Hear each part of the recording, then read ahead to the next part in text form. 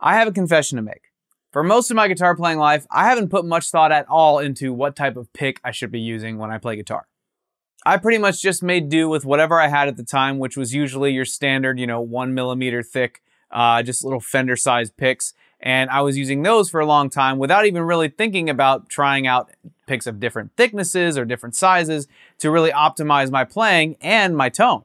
But over the years, I've developed a few preferences. Like, for example, I like to use really thin picks when playing acoustic guitar. So this one right here is a 0.5mm thick pick.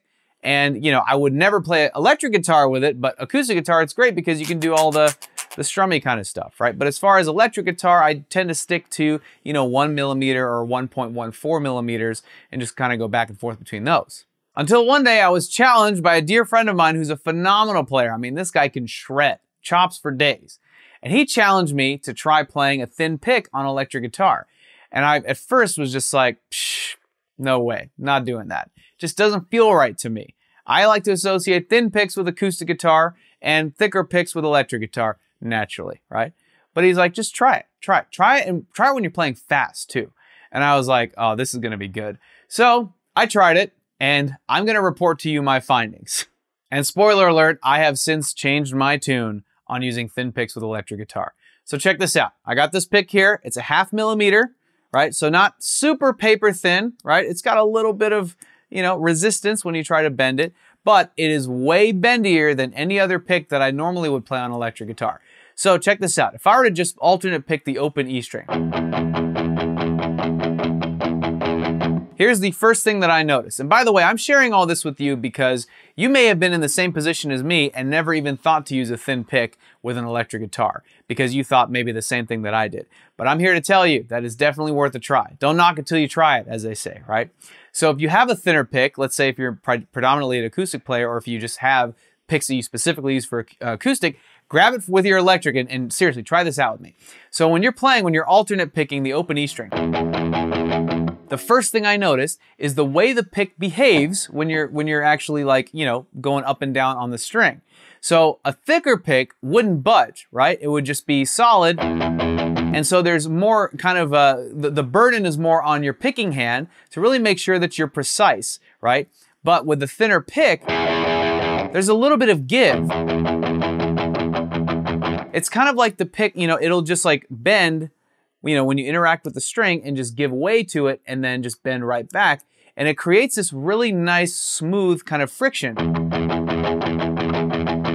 So I can start like this and I can play even faster. And faster. And faster.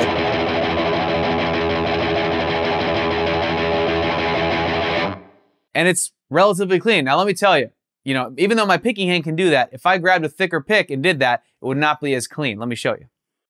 So now I have this pick that's 1.14mm, so it's a lot thicker, and it definitely doesn't move when you try to bend it. So let's do the same thing. Open E string, alternate pick, and just speed it up.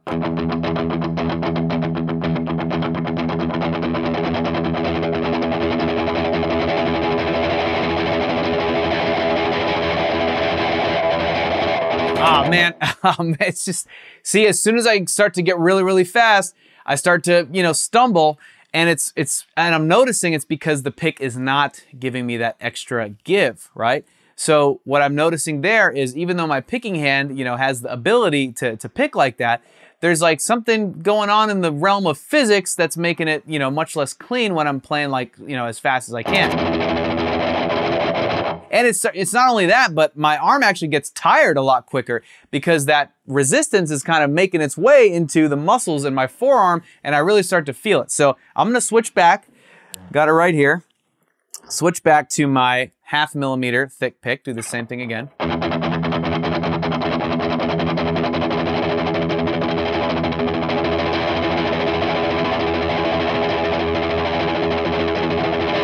So when I'm going full helicopter, which I'm only doing this just to demonstrate, just in terms of like when you're playing that kind of fast, how like every ounce of physics that you can have on your side when doing that, when accomplishing that, is much needed, right? Whereas with a thicker pick, it's a little bit harder, and you get tired quicker. You know, so I found with this thinner pick that I'm actually able to not only continue to pick like that and cleanly, but I can do it for a whole lot longer.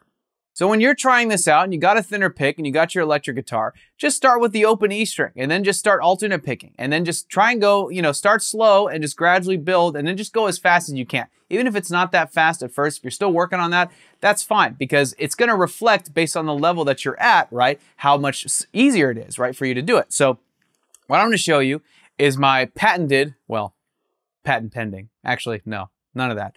It's my pick testing riff that I like to do. So every time I'm trying a different type of pick, different size, different thickness or whatever, I like to play this riff because it'll pretty much tell me everything I need as far as when I'm trying to play a little bit on the faster side, whether or not the pick that I'm using is the right one. Okay, so the pick testing riff goes like this. We're gonna start with the open D string on a downstroke, right? And I like to palm mute it too, just to, you know, prevent any excess noise. So we're playing the open E string, or sorry, open D string, downstroke. Then first finger is gonna play second fret. This is all on the D string, upstroke. And then second finger here is gonna play third fret, downstroke. Then pinky is gonna play fifth fret, upstroke. So we're going over these notes. Open D, right? Second fret, third fret, fifth fret. All right, so those 4 notes. 1, 2, 3, 4. Okay, so we're gonna play that twice in succession. And then after that, once we've played it the second time, we're gonna repeat this note here, which kicks off the next measure, which is the 5th fret of the D string, and we're gonna go down, up, in terms of our picking, right? So we're going downstroke on the 5th fret, upstroke on 3rd fret, downstroke on the 2nd fret, and then upstroke open, right?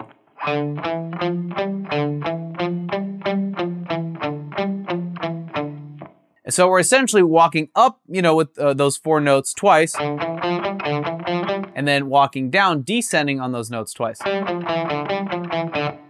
And that's it. You just repeat that as often as you want.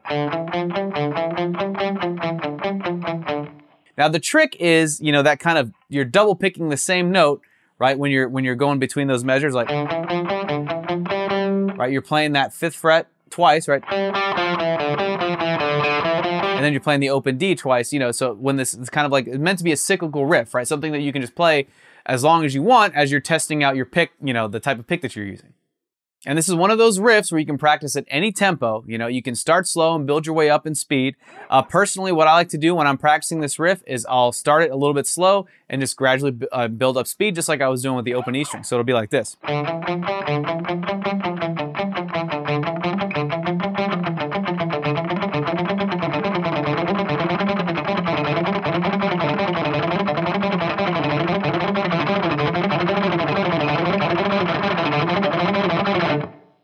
So even after playing guitar for almost 2 decades and being stuck in my ways in terms of what type of picks I like to use for different situations, you know, I was able to learn, you know, pretty recently that sometimes I'm not using the right pick for the job. And if I'm trying to play a little bit faster, I am now a believer in using a thinner pick. And by the way, I want you to know that when you're embarking on this quest and trying out different types of picks, just like you would different types of guitars, different types of strings, different types of amps, I understand it can be very overwhelming, but it's not supposed to be stressful. So don't stress about it. Have fun with it. It's really about experimentation.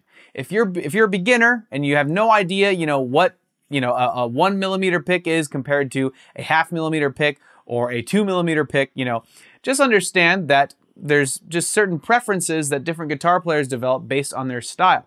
So you're still in the process of developing your own style because you're just learning the fundamentals. So when you're learning the fundamentals, it really doesn't matter what kind of pick you use. I'd even recommend just going with industry standard. You know, start with your 1mm pick and just kind of work your way as you start to develop your skills, you start to develop more preferences and tastes, then you can make your decisions accordingly. But do not stress out about it before you really need to. So now that I've given you a little bit of insight and possibly planted a seed of doubt on whether or not you're using the right pick, I just want you to know it's all about making guitar playing easier, right? So as it turns out, using a thinner pick can actually make playing fast with alternate picking a lot easier. And that's what I've discovered, and that's what I wanted to share with you and have you try out if you haven't already. So it's all about progress, right? So if we're talking about progressing with your guitar playing, I want to make sure that you're able to do that without a hitch, which is why I'm about to give you something. It's a free 30-second survey to find out what your #1 guitar progress killer is. In just 30 seconds, you're going to find out exactly what it is that's holding you back from playing guitar the way you want to play it. And next is going to tell you exactly what you have to do to bust through that forever and never have that problem again. So be sure to click here to take that survey or check the link in the description box.